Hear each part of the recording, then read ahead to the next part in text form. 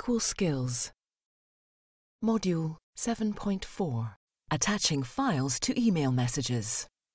There are a number of things you should consider when sending attachments to other users. File compatibility. The recipient of an attachment must have a program that's capable of opening the file. For example, if you send someone a Microsoft Word document, they must have either Microsoft Word on their computer or a program that can open Word files. File size. You need to be aware of the size of the attachment you're sending, especially if you know the recipient uses a modem to connect. Since modems have the slowest connection speed, they'll take the longest to download any file and may cost more. Security.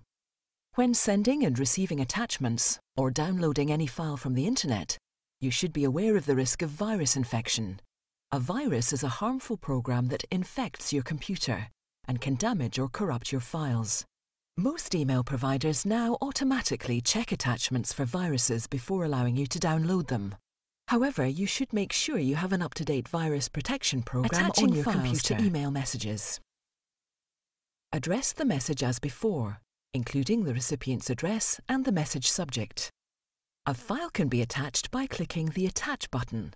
This may be represented by a paperclip icon. A dialog box opens and you can navigate to the location of the file to be sent. Double-click on the required file.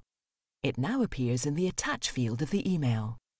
Once the message has been written and the Send button clicked, the file will be sent as an attachment to the email.